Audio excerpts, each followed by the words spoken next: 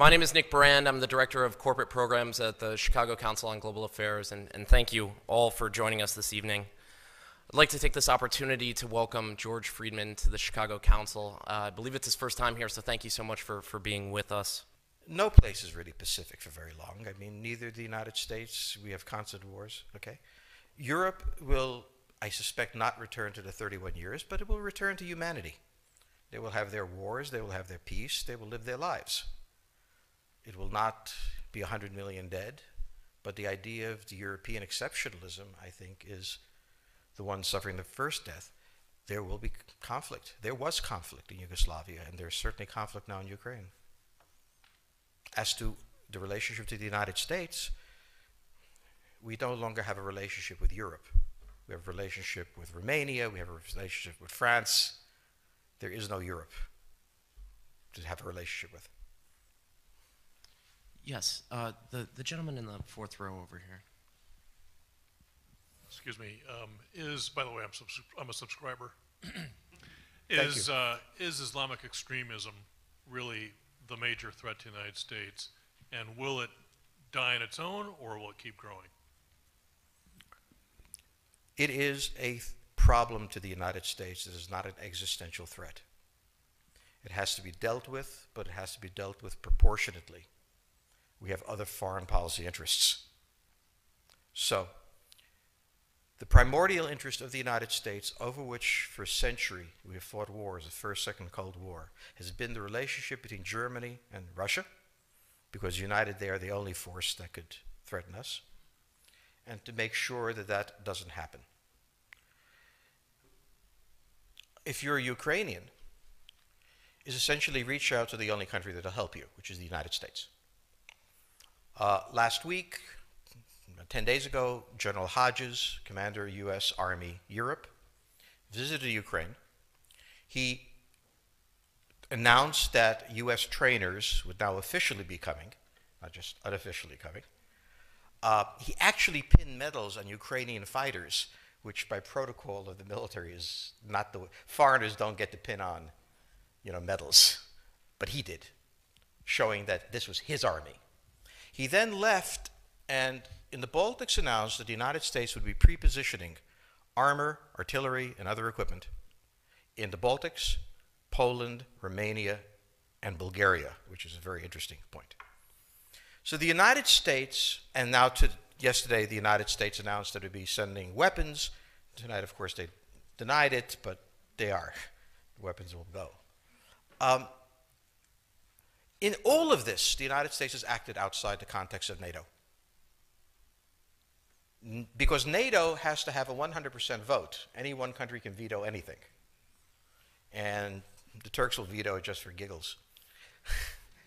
The point is that the United States is prepared to create a cordon sanitaire around Russia. Russia knows it. Russia believes that the United States intends to break the Russian Federation. I think that, as Peter Lorre put it, we don't want to kill you, we just want to hurt you a little bit. Either way, we are back at the old game. And if you go ask a Pole or a Hungarian or a Romanian, they live in a totally different universe from a German. And they live in a totally different universe from a Spaniard. So there is no commonality in Europe. But if I were a Ukrainian, I would do exactly what they're doing. Try to draw the Americans in. All right, next question, please. The United States has a fundamental interest. It controls all the oceans of the world. No power has ever done that. Because of that, we get to invade people and they don't get to invade us. It's a very nice thing. Maintaining control of the sea and control of space is the foundation of our power. The best way to defeat an enemy fleet is to not let it be built. The way the British managed to make certain that no European power could build a fleet was to make sure the Europeans were at each other's throats. The policy that I would recommend is the one that Ronald Reagan adopted toward Iran and Iraq. He funded both sides so they would fight each other and not fight us. This was cynical. It was certainly not moral. It worked. And this is the point. The United States cannot occupy Eurasia. The moment the first boot sets the ground, the demographic differential is we are totally outnumbered. We can defeat an army. We cannot occupy Iraq. The idea that 130,000 men would occupy a country of 25 million, well, the ratio in New York of cops to citizens was greater than we had deployed in Iraq. So we don't have the ability to go across, but we do have the ability to, first, support various contending powers so they concentrate in themselves with political support, some economic support, military support, advisors, and in extremis, do what we did in Japan, in Vietnam, in Iraq, and in Afghanistan, spoiling attacks. The spoiling attack is not intended to defeat the enemy. It's intended to throw him off balance. What we did in each of these wars, in Afghanistan, for example, is we threw Al-Qaeda off balance. The problem we have, since we're young and stupid, is that having thrown them off balance, instead of saying, okay, job well done, let's go home, we said, well, that was easy. Why don't we build a democracy here? This was the moment of dementia that came in. The answer, therefore, is the United States cannot constantly be intervening throughout Eurasia. It must be selectively intervening and very rarely. That is the extreme moment. We cannot, as the first step, send American troops. And when we send American troops, we have to clearly understand what the mission is, limit it to that, and not develop all sorts of psychotic fantasies. So hopefully we've learned that this time. It takes a while for kids to learn lessons. But I think you're absolutely right. We cannot, as an empire, do that. Britain didn't occupy India. It took various Indian states and turned them against each other and provided some British officers for an Indian army. The Romans did not send vast armies out there. It placed kings like, various kings it created under the emperor, and those kings were responsible for maintaining the peace. Pontius Pilate was an example. So empires that are directly governed by the empire, like the Nazi Empire, fail. No one has that much power. You have to have a level of cleverness. However, our problem is not yet that.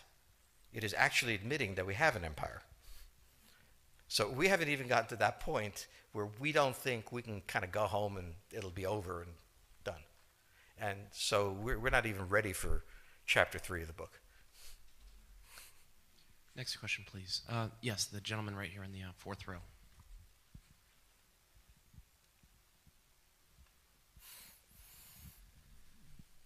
So I infer from your comments that the euro as the currency will not survive.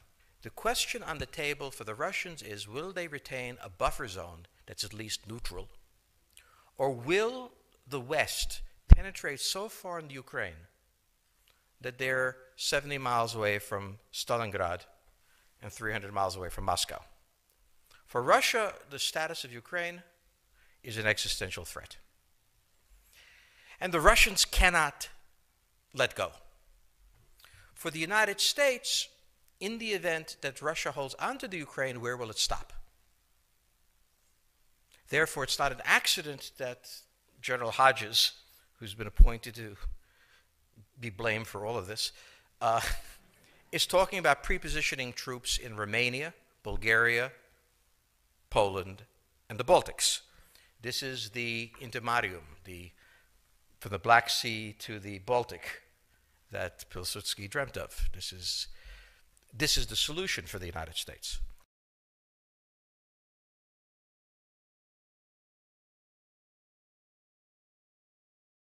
The issue to which we don't have the answer is, what will Germany do? So the real wild card in Europe is that as the United States builds its cordon sanitaire, not in Ukraine, but to the west, and the Russians try to figure out how to leverage the Ukrainians out, we don't know the German position. Germany is in a very peculiar position. Its former Chancellor Gerhard Schroeder is on the board of Gazprom. They have a very complex relationship to the Russians. The Germans themselves don't know what to do. They must export. The Russians can't take up the export. On the other hand, if they lose the free trade zone, they need to build something different. For the United States, the primordial fear is Russian capital, Russian technology, German technology and German capital, Russian natural resources, Russian manpower, as the only combination that has for centuries scared the hell out of the United States. So how does this play out? Well, the U.S. has already put its cards on the table. It is the line from the Baltics to the Black Sea.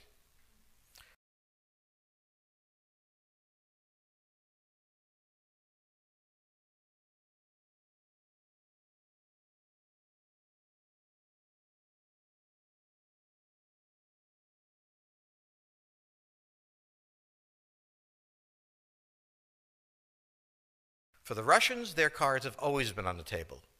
They must have at least a neutral Ukraine, not a pro-Western Ukraine.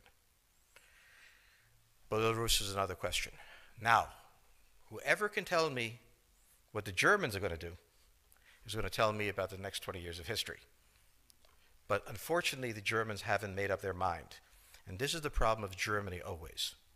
Enormously economically powerful, geopolitically very fragile, and never quite knowing how to reconcile the two.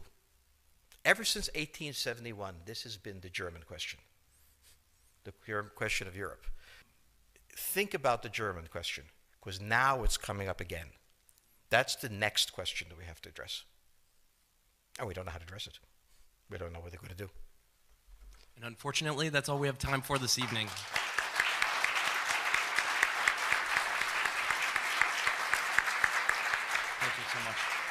Thank you so much, George Friedman. He'll be signing copies of his book in the rear of the room. Thank you as well to the Chicago Club for co-sponsoring this evening. Good night.